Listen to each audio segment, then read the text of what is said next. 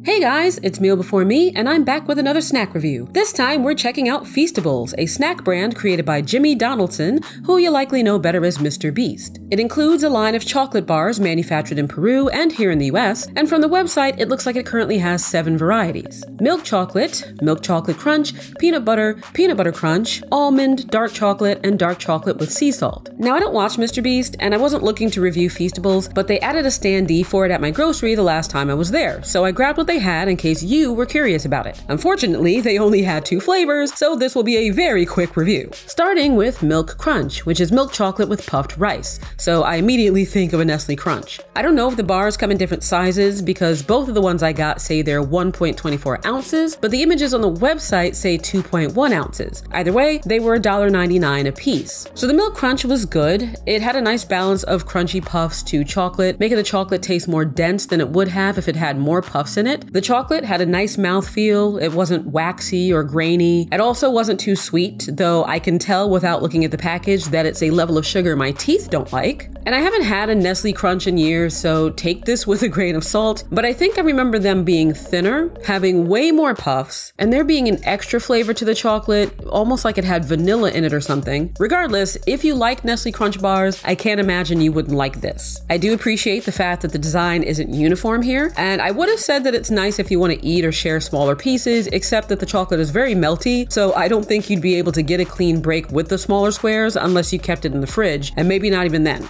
As for the peanut butter crunch, in my opinion, this one was much better. I don't really like peanut butter except with chocolate, so I'm very picky about the ratio because if the peanut butter taste is too strong or there's too much of it, it's overpowering to me and very unpleasant. Here, the little layer of peanut butter is perfect. You know, it's just enough to add a salty nuttiness to the chocolate that brightens it up without being too strong. So if I had to pick only one of these, I'd get this one. But it's again very melty. And thinking back to the Hershey review I did, these seem way meltier than any of those. Even the peanut butter cups, and those were sitting out under lights before I opened them. I don't have any lights on right now. It's rainy and cold, and these aren't having any of it. They're still melting all over the place. So they don't seem great for popping in a bag to carry around, unless you don't mind a bendy chocolate mess. Otherwise, I think they're really tasty and on par with any regular brand you'd find at the store. The only reason I wouldn't buy them again is the price for the size. On the rare occasion that I get a craving for a chocolate bar, for $2, I'd choose something bigger, like an extra large symphony bar. I wouldn't bother spending $2 on this. Like, I literally just ate both candy bars in what felt like 2 bites, and they're gone. I'd only spend that much on a candy bar this small if it had something really interesting going on with the mix of ingredients